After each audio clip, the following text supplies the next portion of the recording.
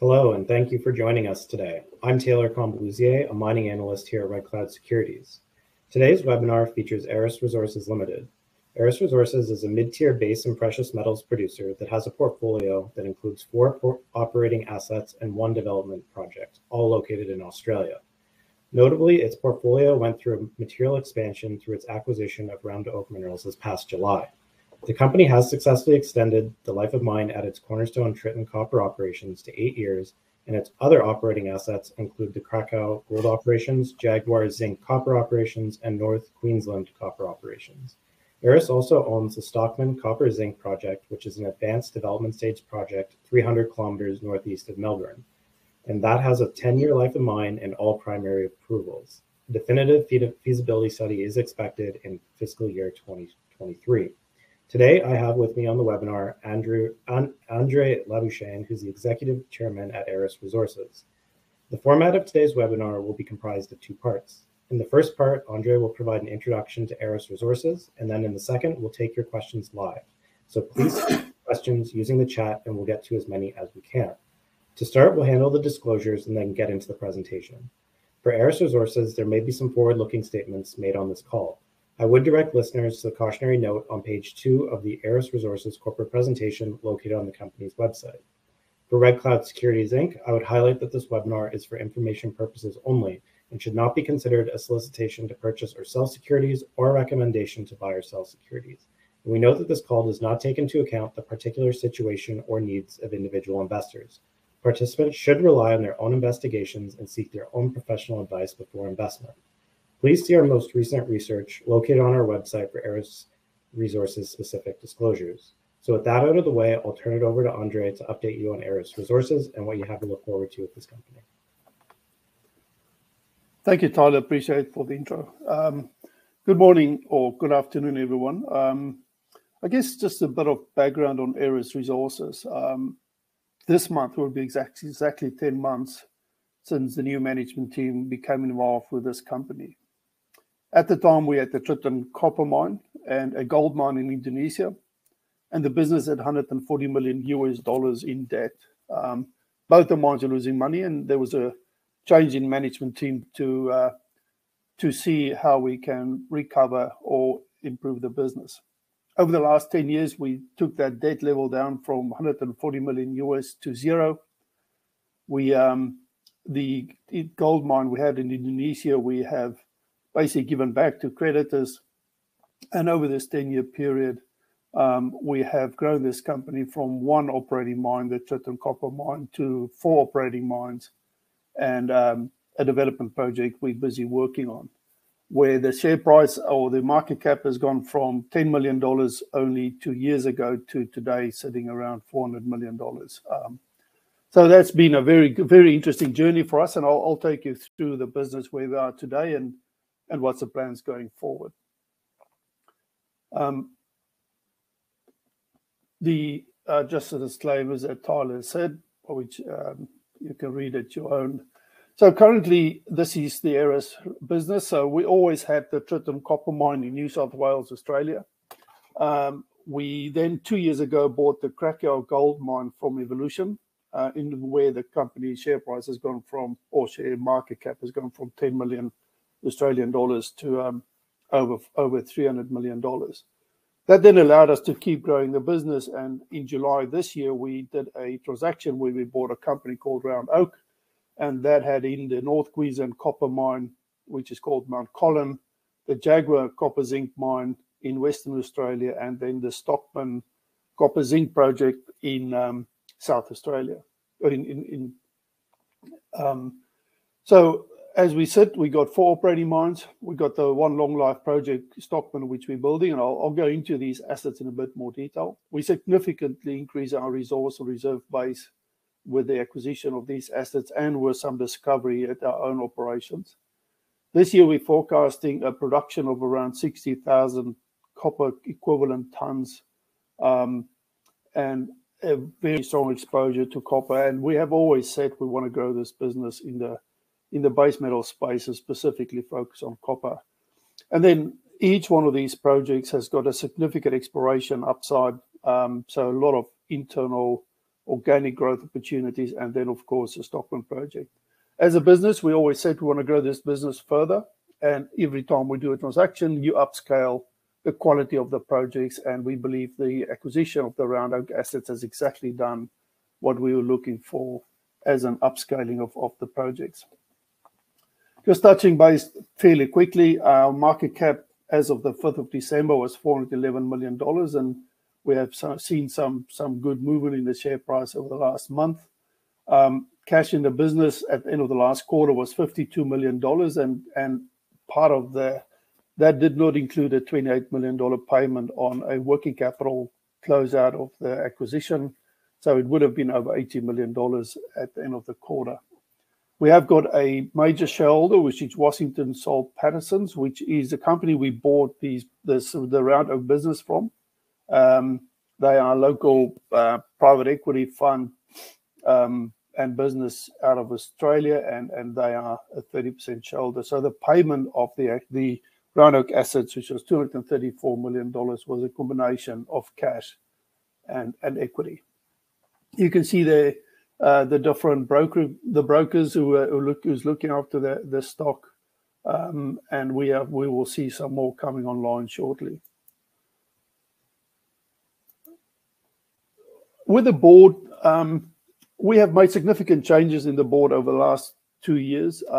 Historically, we had bankers and obviously with the bank debt we had in place, there was some representatives of the banks on the board. Since we got the debt restructured and the business to a point where we want to grow the business, we've made significant changes. So Colin Murray has joined us about 2 years ago, very well respected geologist and executive board member in Australia. Sylvia Wiggins joined us about 18 months ago. Specifically in her background is investor banking and help us a lot in terms of how do we grow this business. And you can see there a lot of experience.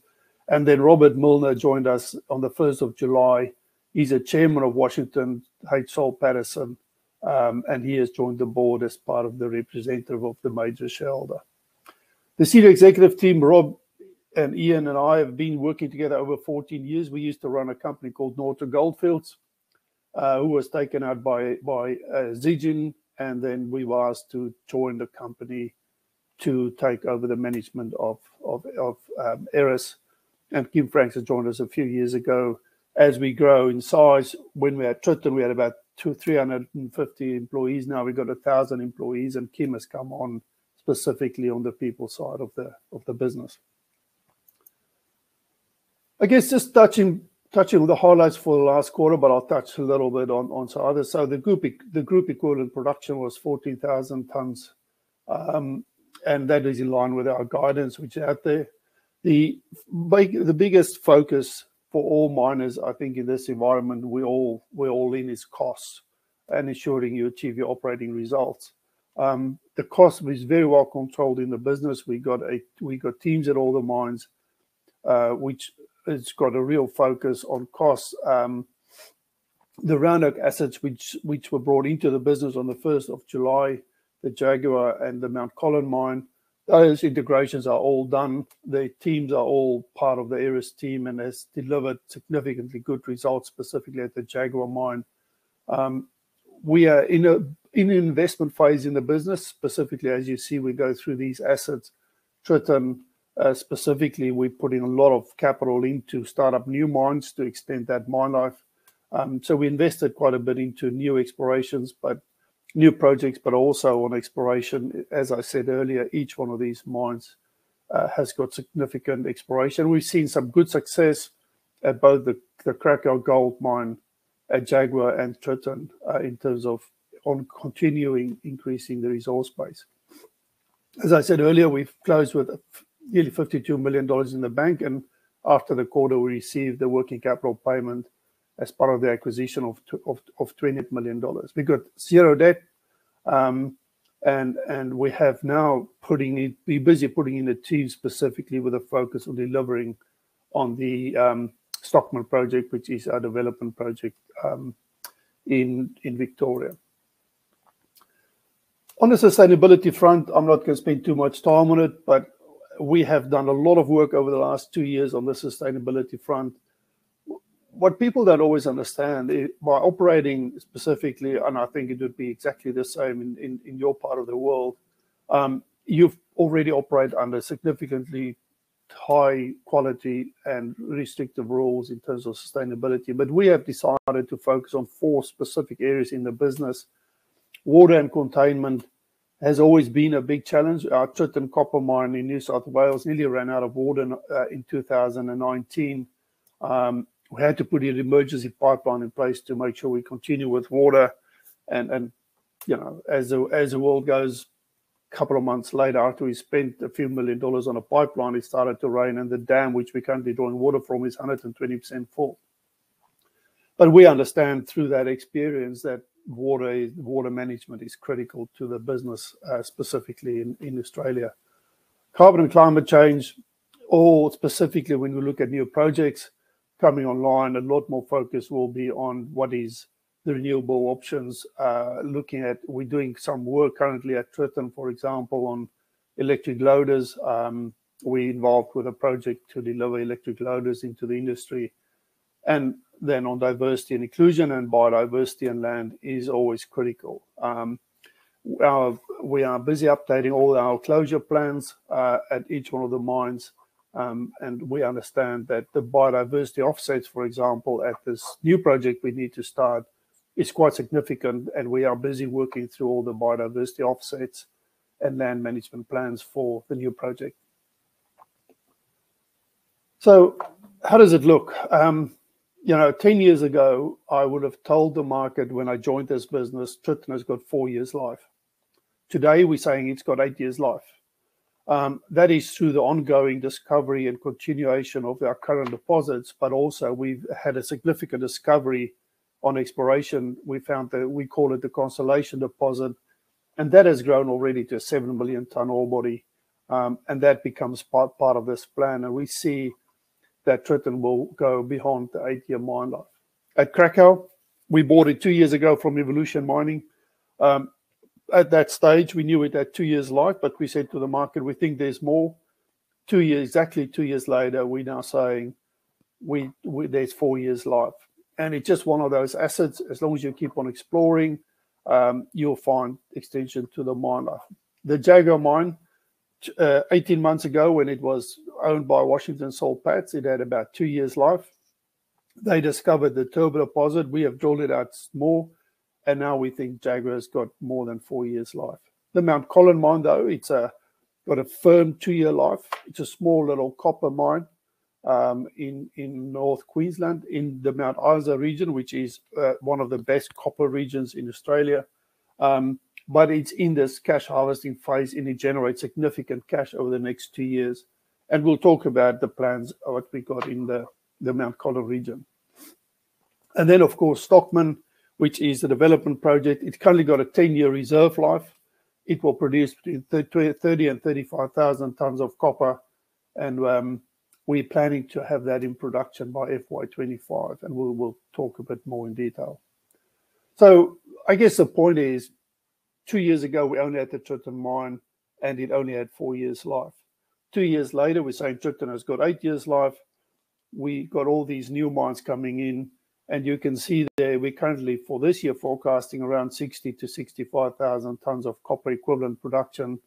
And as Stockman comes online and you see extensions of the other mines, you can see a significant increase in tons, production tons, as we move forward in this business. Then going into a bit more detail, so that's a photo of our Tritton plant, the process plant. It has been operating for a while, but Tritton has grown over the years here. So as you can see there in the picture in the middle, you've got the Tritton and Budgeriggar deposit. We've been mining the Tritton underground mine, the deep one on the middle, since we joined the mine, and it kept on extending at depth. Although the grade has dropped off, and as the grade dropped off, we started to change the strategy of the business, where we currently used to mine the Tritton mine and the Murrawambi underground mine on the bottom right of that slide. We have decided to actually only go for the higher grade areas down the bottom of Tritton. And at the same time, we invested in the development of the Budgerigar deposit, as you can see on that photo, the green and blue. We have put the development in place. We started mining.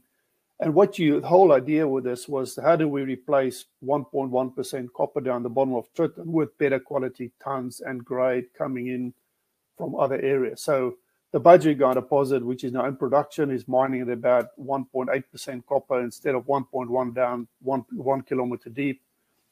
We've started the development of the Avoca Tank deposit, which you can see there. We will hit that ore body in the next 2 or 3 weeks, and then we'll start to develop, and with that will be in production by the second quarter of calendar 2023. And that grade sitting at 2.5% copper with very good gold grades, and we get our gold credit. So as you can see with this plan is, as the grade is going down at Tritton at depth, we're bringing in 1.8% copper from Budgerigar, 2.5% copper out of Avoca Tank, and then the Murrawambi underground mine, which we started about 5 years ago, which only had 2 or 3 years life, keeps on extending. We drilled a hole 250 meters below the current workings. Very good intersections, which has shown us once again that the Murrawambi underground mine keep on going. Now, with this plan in place, we can see the Tritton production going currently from about 20 to 22,000 tons of copper annually to over 30,000 tons of copper in the next few years. And what will assist us to get to that is really this deposit. So the Constellation deposit, which we discovered in November 2020, has now been drilled to a 6.7 million tons at 1.85% copper and good gold grades.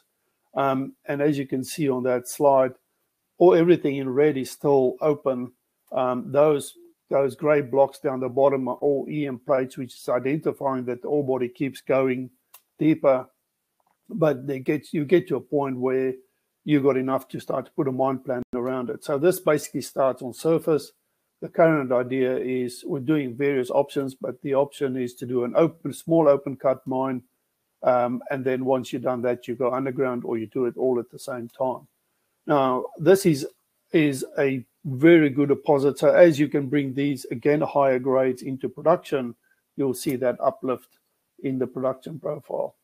This has been put in place. A feasibility study is underway, and we're aiming to have the feasibility study and the study in a position where we can bring this mine into production within the next 2 years. Just a little bit so that you can see where everything sits. So on that map on the right-hand side, you can see in the middle, bottom half, you see the Tritton mine and the Budgerigar mine, and at that same place is the process plant. We're currently hauling from Murrawambi and on a road about 27 kilometers from Murrawambi to Tritton. We will bring in a Avoca Tank basically on the same basis. And then all of that in that block is our exploration tenement. Now, everything to the north of that Mitchell Highway hasn't really been explored a lot. We've done an EM survey. We've identified the Constellation anomaly. We drilled it, and we got the deposit. We are now doing EM survey to the northern part of that, and we should have some results in the next month or so on those results. And then you will hopefully follow the same model to discover further deposits to the north of the business. But that has been a very successful business for us. It's gone from producing 18,000 tons of copper probably 10 years ago to where we are today, looking at a horizon where we can achieve 30,000+ tons of copper in the next 2 years. Significant growth opportunity and a way forward. The Cracker operation, that's a photo of the plant, a very good infrastructure, a very nice part of the world, by the way, as well. We're mining the current Western Field vein, which is basically mining old areas and extensions to those old areas. The model for Tritton currently is we're reinvesting the cash we make into exploration and capital. And the whole idea is to find those extensions on there from exploration. Now, that said, we have discovered, or not discovered, we've gone into an old mining area which we called Golden Plateau, which is only a kilometer away from the mill. Originally, we thought that purpley structure is the only thing we're chasing, and we expected, high volume, low grade. But since we got in, we now defined these different structures, and wherever those structures intersecting, there's some really high grade zones within those structures. As you can see, the grades up there, 10, 16 gram a ton, 7, 4, 9 gram a ton, and some of those intersections. So the idea now is to draw this out into a resource, put a mine plan around it, and then bring that into the production profile for Krakow within the infrastructure available. And that's how we will extend the life of Krakow through this. But what we're also doing is a big focus on new exploration. So below that grey block, that Ballymore extended and Krakow southwest to the south of the current tenement package, basically no exploration has been done historically. So we are doing some ground-based work, and then we'll start to do some drilling. We're quite confident that is where potentially there's a new discovery sitting as an opportunity for Krakow. Going on to Jaguar, interesting, very different part of the world. This is the Jaguar mine. It's an underground mine. It's mining the Bentley deposit. As you can see, we've got a very large tenement package.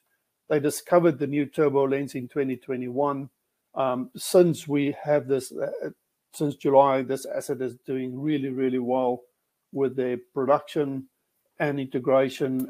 And we're now looking at how do we extend this business going forward. One of the biggest opportunities are the discovery of the turbo deposit. So since we got the deposit into our fold, that has grown nearly double in size, in strike length, and also seeing some really good zinc grades and copper grades in those drilling. What we're doing this year, we're setting it up. So we're improving the ventilation, we're improving the pumping. We will put a high-speed development in to get down to turbo, and that will then extend this mine to beyond 4 years and going forward. As you can see there, that we call it Java Deeps. There's one hole which intersected a significant grade, and we will go past that deposit as we put the decline down to get to turbo. So what we've seen, what we bought, we have already seen a significant improvement from what we expected at the time. The North Queensland asset is a very interesting little model, which the guys have started before we joined. It doesn't have a process plant. It is a small underground mine, which basically it's got an office setup and a camp setup. We mine it underground, truck it to the Mount Isa smelter, they treat it, and we get paid for the copper. Now, in this region in Queensland, there's a significant amount of these sort of opportunities where the deposit is not big enough for its own setup in plant. The explorers in the region are looking for big deposits which they can then sell on or put a plant around. So there's a lot of these sort of size deposits which fits this model. So what you do is you're using a contractor, you pick up your plant, you pick up your office and your camp, move it to the next one with a contractor, and you do it again. Very small footprint. The environmental closure plans are very easy to do, and you can put a pipeline of projects in place to look at this deposit. As you can see there, in that region, there's so many different opportunities. We've got a lot of exploration ground, but also, for example, on the road to this Mount Colin underground mine, there's a deposit owned by another explorer, which we're already talking to them about opportunities to do the same. But in one of the assets we already own is the Barbara deposit. As you can see on that map, the Barbara deposit will also be hauled to Mount Isa. And what we're doing, we're currently drilling it out. So it used to be mined as an open pit. We're now looking at it as an underground mine similar to Mount Colin. We're busy drilling it out to define the resource. And then that would be the potential extension where you go from Mount Colin to Barbara as your next option in the next 2 years or so. So we think that model is a unique model for the region. and our business development team and Stefan and the team are busy working on a pipeline of projects to get that in place. Just briefly on touching on the Stockman project. So Stockman is already, it was an historical mine, so there's already a tailings dam in place, and that's the photo you see in front. The project has got already mining lease approval. They got infrastructure lease approval for the tailings dam. There's all the major approvals is in place. It's got a 10-year reserve life of more than 4% copper equivalent in ground, but the current looking at about 3% copper equivalent recovered. Those are really good grades for this sort of project. So the idea here is to put a 1 million ton per annum process plant in place, mining from 2 underground mines, the Wilga and the Currawong mine, about 1 million tons. As you can see there, it's basically on the side of a hill, easy access to get in. It's not a lot of costs. Current design is a simple flotation circuit. We've picked up their feasibility study. We're busy finishing off the study, but then we're going to look at 21st century technologies and see how we can make this footprint smaller, but also get better recoveries and sort of processing capacity through the design. The aim for us is to have this study done and investment decision by the end of our financial year, FY23, which is by June next year. But you can see the production profile. So once you get it up and going and you get your 1 million tons, you'll do 30 to 35,000 tons of copper equivalent for a very long period of time. That's already in reserve. There's a lot of upside from further extensions from both resources, and then there's some other exploration upsides, which we're looking at. I guess that sort of summarizes it. I'm not going to go into too much detail. As you can see on this slide, we do put detailed guidance out for each operation in each metal. And the big focus for us currently is achieving on those, but also cost and capital management is critical. We are very focused in investing in these operations to extend the mine life going forward. And as you can see in the corporate slide, we are putting $50 to $60 million in capital in these projects, and keep growing them, and a production profile of around 65,000 copper equivalent tons. I guess, Taylor, that's sort of the presentation. I'm happy to take any questions. Okay, perfect. Thank you very much, Andre, for the great presentation. So now we'll turn to the Q&A portion of the webinar. And just a reminder to everybody on the line that you can type your questions in at any point to the chat box. So maybe to kick it off, you mentioned a little bit about looking at growth going forward, looking to stay on the base metals side. I guess what's the criteria driving into that a little bit more for, potential acquisitions or, whatever you're looking at? Is that production stage and focus on copper or? Yeah, thanks. So look, for us, it is about, as you can see over the last 2 years, we've grown with specific focus on operating assets, or something like Stockman, which is something you can bring into production in a short space of time. So we are looking currently around Australia first because it just makes sense. Once you go offshore, it's a big strategic decision to do that. Copper is our preference. We do see the copper as a majority metal in the business, and I don't need to tell anyone on this webinar that about copper and the future of copper. We all believe it's going to go up, but no one really knows. But we do think copper is a metal to be in, and there will be a lot of focus trying to get copper type assets. But that said, we are running a business. We're already a multi-commodity business. It's about finding the right opportunity. Right. Perfect. Okay. We have a question that came in. Obviously, this is a pretty new story for North American investors, listed on the ASX. Are you going to be looking at getting a Canadian listing? Look, not at this stage. Maybe in the future, but at this stage, we're just staying focused on the ASX. Okay. So maybe we'll turn right now to, one of the hot button issues right now in the industry is just the general inflation environment.